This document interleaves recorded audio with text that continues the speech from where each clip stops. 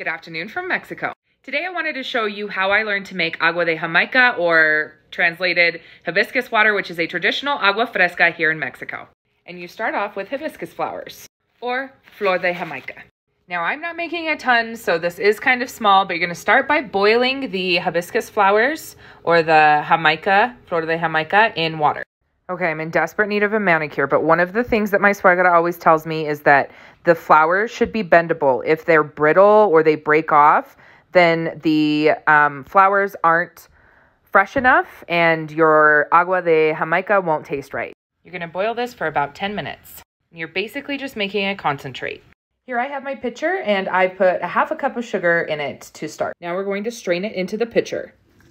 Then you add fresh water and sugar if you need more. Have a good day.